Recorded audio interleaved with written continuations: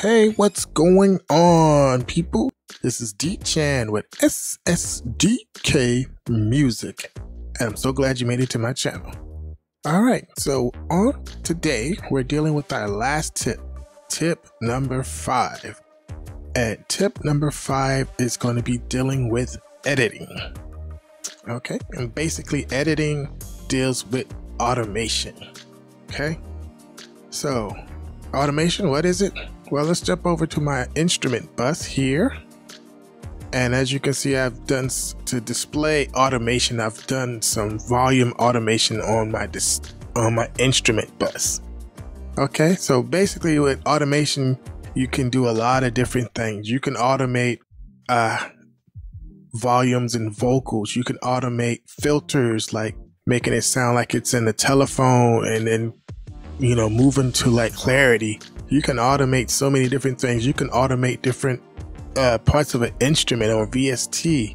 So that's, once again, dealing with filtering, or you're dealing with, say you're dealing with sine waves and making the VST do special things. So automation is the last tip, but it's like a very powerful tip because a lot of things can go on behind the scenes. Like some of the, especially like in EDM music, you see a lot of automation. People altering a lot of different filters and volumes and different things, guys. So in here, let's jump over to and I don't know if you really can hear in this particular thing, but if I was to let's be a little extreme with it and move the volume up from chorus to verse, and that's like it would be an example of automation.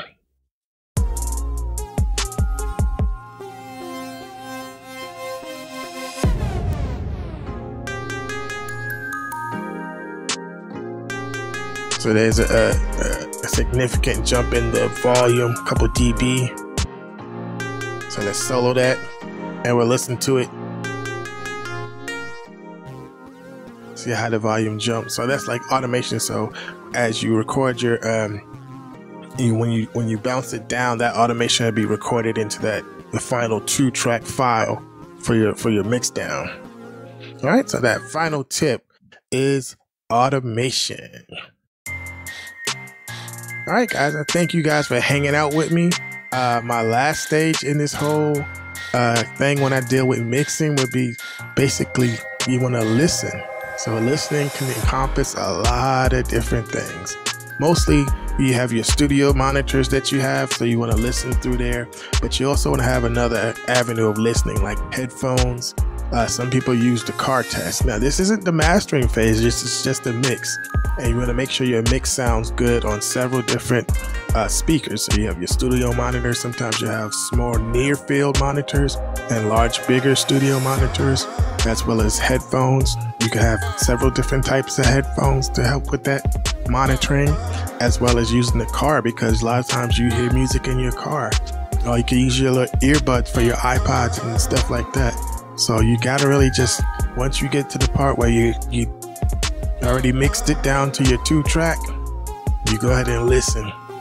See if there's anything. Take a notebook with you, write down different things you notice. All right, that is the last thing. So I thank you once again. Since you made it to this channel, you made it this far, go ahead and hit like, comment, and subscribe. And I really appreciate you guys. Thank you very much. D-Chan out.